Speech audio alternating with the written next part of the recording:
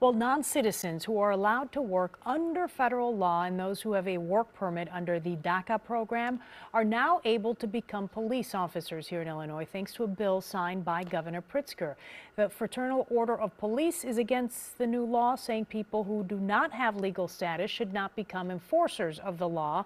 So here to explain a little bit more about how this would work is Erendira Rendon. She's with the Resurrection Project in the Chicago area. Hello to you. Thank you for coming back. Thanks for having me. Okay, this is interesting because it did sort of create a great deal of controversy from folks who were saying, how could somebody who is a non-citizen be allowed to sort of arrest individuals? Yeah, well, I think the controversy came out of nowhere. We actually in the House of Representatives, this bill passed unanimously, and so that means that both Democrats and Republicans voted in favor of this bill. And basically the only thing it's saying is that if you are legally authorized to work in the U.S., you should be able to become a police officer if that's what you choose. We've had similar laws passed in the previously, for instance, for folks to be able to become licensed attorneys or nurses, folks that are, legally in the country, maybe like me, have DACA, which is protection from deportation for dreamers, and have work permits. And so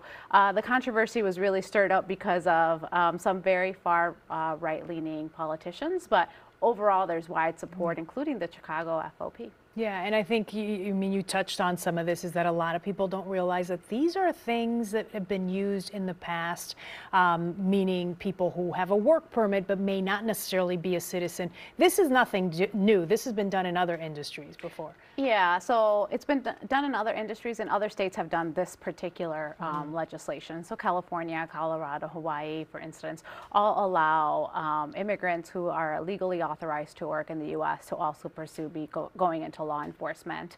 But Illinois has had to do it in the past with things like becoming doctors, things like becoming lawyers, so that if you are legally authorized to work, which by definition also means you do have to go through a criminal background check, that this is another opportunity that is available to you. Okay, and the governor basically saying he signed this bill into law for what purpose? Did he see we've been talking about the lack of police officers out in many communities throughout Illinois and really the country. And so opening this line of opportunity for folks would address that issue, right? And address the issue of having jobs for so many of our immigrants here in Chicago. Yeah, there's definitely a workforce shortage we're seeing across every sector, right?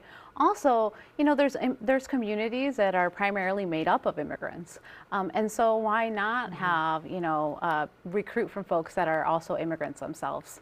Okay, so meaning that they can relate to the people in their communities a little bit better than somebody who has not been through that experience. Exactly, yeah, they know the experience of being an immigrant, they know the fear that you might have in talking to a police officer, because they lived it themselves and they've seen their family go through it as well. Okay, early on there was a bit of controversy. Do you feel like that has been settled now and we can move on to sort of the next stage of this law? Yeah, I think it's been settled. I think that there's some federal issues that we need to, that the state has to look at as well within this bill.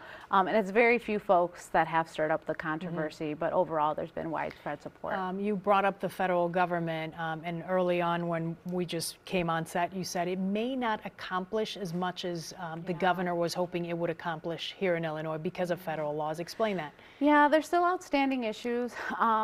Folks with DACA, dreamers with DACA, still cannot really carry a gun or own a gun. So there still has to be some sort of understanding about maybe this is only while they're working, but definitely they need to have authorization from the federal government to allow for that to happen. Okay, moving on to other topics, obviously we've been addressing the migrant situation here in the Chicago area, meaning migrants bust in from Texas, for example, and some of the issues that they're facing right now, trying to find shelter and housing. Where are we with a lot of those individuals?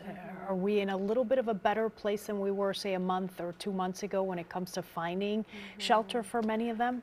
Yeah, so as you may know, the city did open up a new shelter in our armory. It will continue to have to open up new shelters. And while it does that, also, making sure that they're tapping into maybe rental assistance programs. And at this point now, there are several hundred folks that are moving into apartments every month. so that the city is also able to free up shelter space as new folks arrive. The city does have about one bus arriving every single day, and that's 50 people, right, every single day that need shelter, that need assistance, need clothing and food. Yeah, okay. We'll continue to monitor the situation that's going on with many of the migrants that are arriving here in the Chicago area. Erendira, we appreciate your time. Thank you. All right.